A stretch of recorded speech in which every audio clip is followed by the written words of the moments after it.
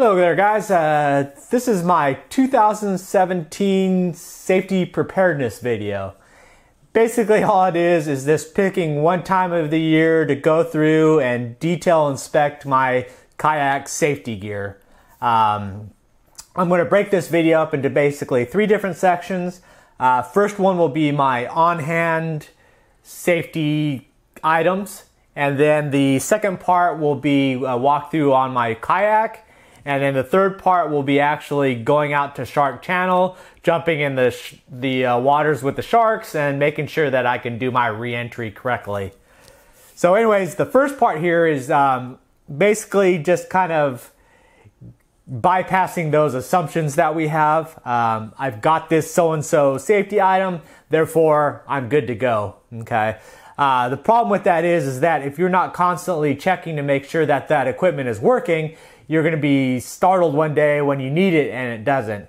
A good example is my good old trusty dive knife. If you can see that, nice and rusty. Usually I have it right here on my life vest. Problem happened though is because of saltwater corrosion, even though I have a plastic sheath, it corroded enough where it basically wedged itself in there and I wasn't even able to pull it out. I had to use a hammer and a screwdriver to finally work it out there. So that's the kind of stuff that you just got to take some time every once in a while to make sure that even though you've got it, that it's functional. Second item on my vest is just repairing. I've had a whistle on a little cheap lanyard. Of course, the lanyard was connected, or the whistle was connected with a little piece of metal. It corroded, broke off, so I just had it stuffed in one of my pockets. Not the best place to have an emergency whistle that you want to use to notify an oncoming vessel that you're there and not run you over. So I'm going to fix that with a nice zip tie. Also go through all your zippers and clips to make sure that that's functional. If you're not able to shut it and lock down your vest, it's just going to pop right off or it's going to ride up on you. Same thing for adjusting it to make sure that it fits on you correctly. You want it to be snug, not overly tight so you're not going to use it, but not loose enough so if you fall in the water that it's not going to get sucked above your head or you're going to fall out of it. The thing you want to remember is that it's there for when you're not even conscious. If you, for whatever reason, pass out and go in the water, that life vest put on correctly is going to keep you tilted back with your head above water. If it's not done correctly and you're sagging in it, you're dead. So very important to just make sure that maintenance is done on that.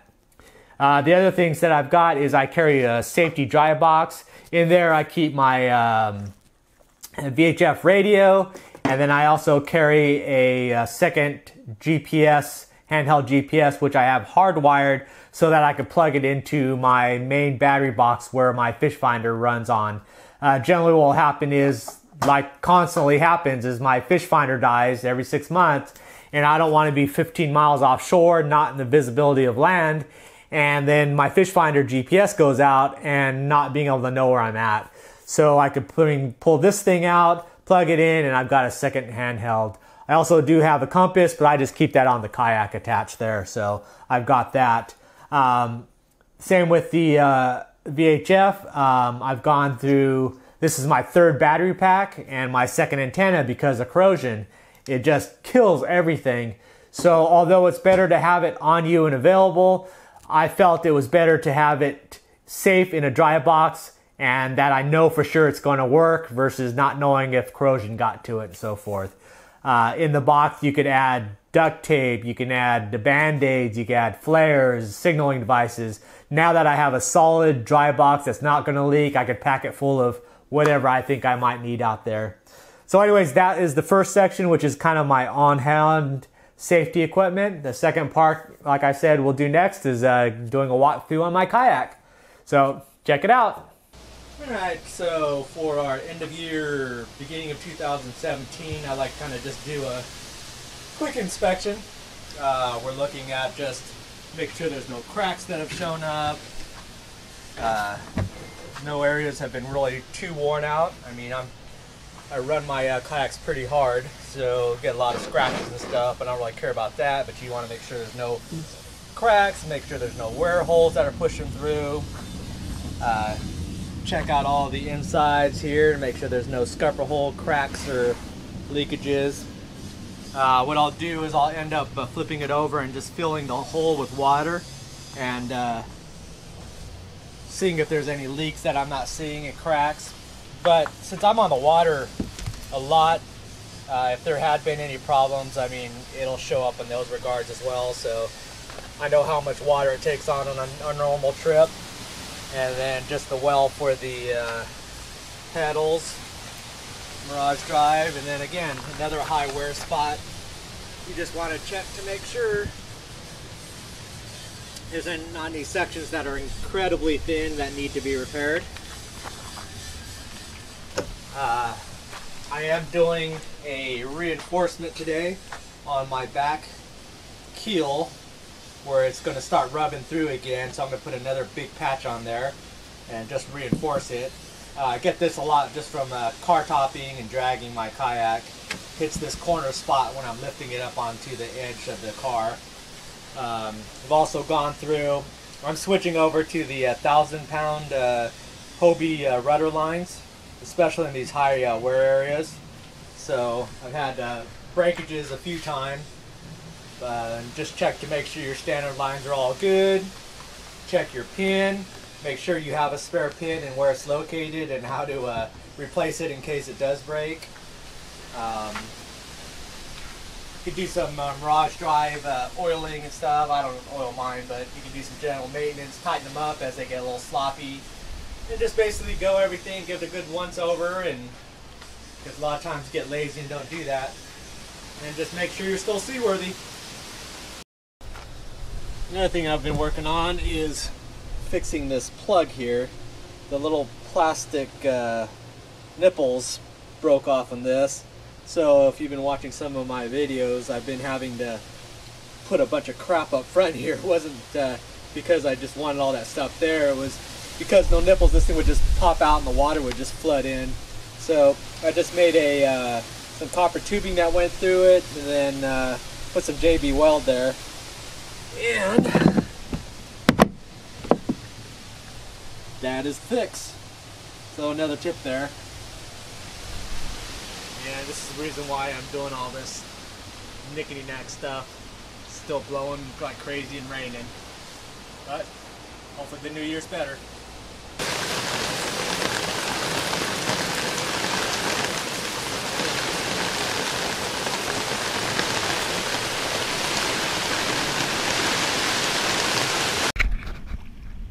Okay, we're out here on Shark Channel for the last part and the most important part, which is the kayak re-entry.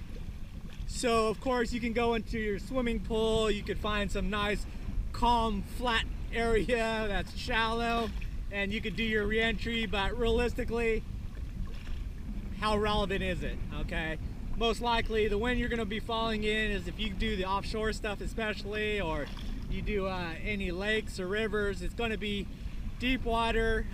Most likely it's going to be some sort of out of the ordinary circumstances that's going to send you overboard, and being real choppy, windy, wavy, cloudy, rainy is a good time when that's possibly going to happen. So those are the times that you want to be prepared for. So that's kind of why I'm here. The sharks part of it will help you get a little bit more expedient about things. But I mean, they're here and I'm gonna be there, so you just gotta learn to live with it or don't go in the ocean.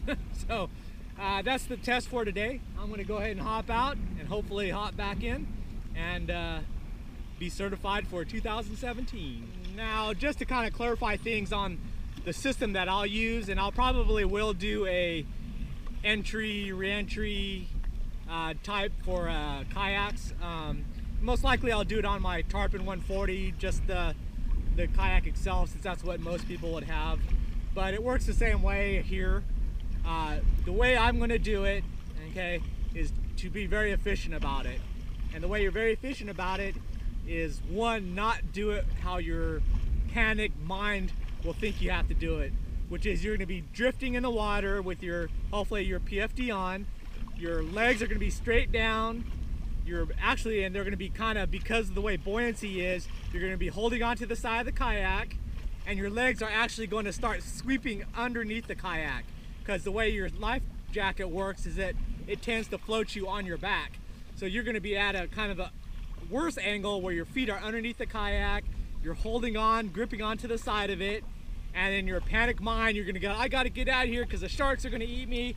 So instantly what you start doing is struggling from a set point, and you start gripping, and then you start kicking up, and you're trying to lift your whole body, your wet clothes, and you're trying to kick, and you're kind of at a backwards angle to try to get up and over, and you struggle, get the other side, you flip over your kayak, you wear yourself out, and it's just not good.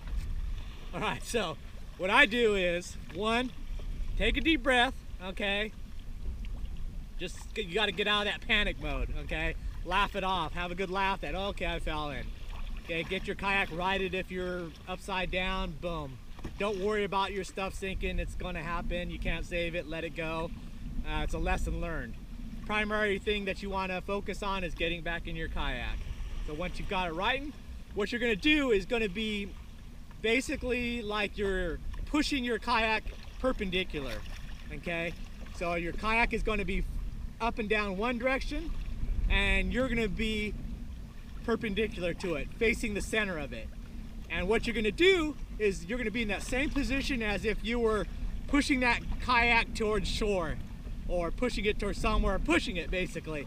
You're gonna push it sideways though, perpendicular, the harder way, but that's the way you're gonna act it. You're gonna be right in the middle, and you're gonna be using your legs to push that kayak. And the reason why you're gonna do that is that's gonna take your feet from up and down in the water column to all of a sudden you're gonna be flat with the water column. You're gonna be on the top of the water, and you're gonna be pushing, and you're gonna have momentum pushing towards that kayak.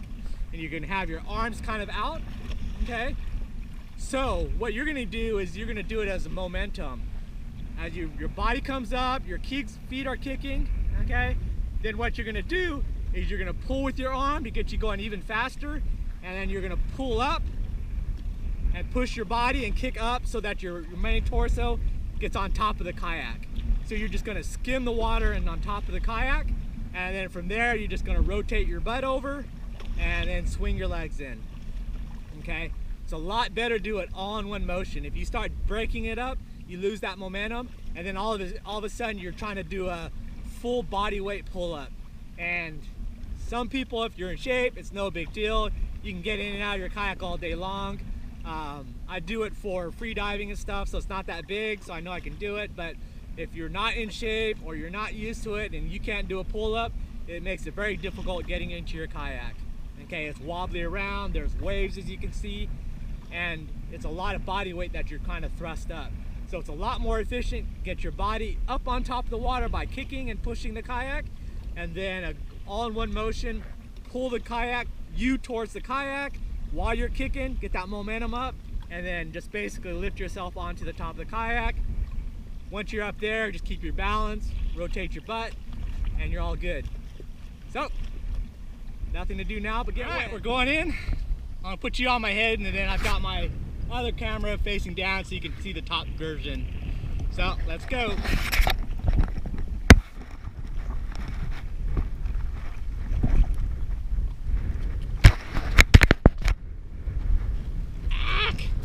I've fallen.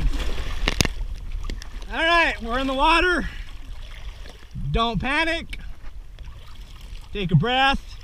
Take your time if you had to right your kayak, okay? Now we're gonna get perpendicular. You can hold on to it, okay? My legs are up because I'm pushing the kayak. I'm basically kicking with my legs, so I'm perpendicular. I can even wait for a wave to push me up, but I'm just gonna go for it. Now that my torso's up, I'm in pretty good condition. My legs are floating, so I could just up and flip myself on, or I could roll myself. So I could just grab the handle and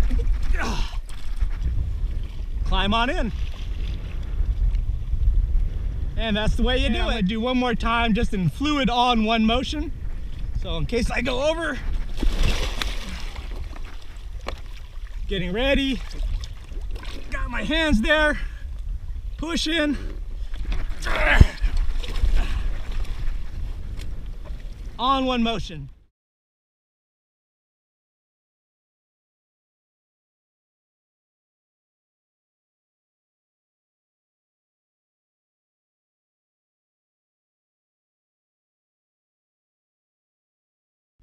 All right, so that is my re-entry certification for 2017. I think I'm pretty good, so but I will do another video using my Tarpon 140, since that's more of a standard kayak people would use, but same basic system. You do have to kind of control your balance because it'll be a little bit more wobbly, but otherwise, hope that helps people. Hope people will go out and test themselves. If you can't get back in your kayak, I would highly suggest that you don't go in the blue water, saltwater stuff. Stay near shore where you could stand up if you fall in. Otherwise, hope that helps. Thanks for watching, and check you guys out in 2017.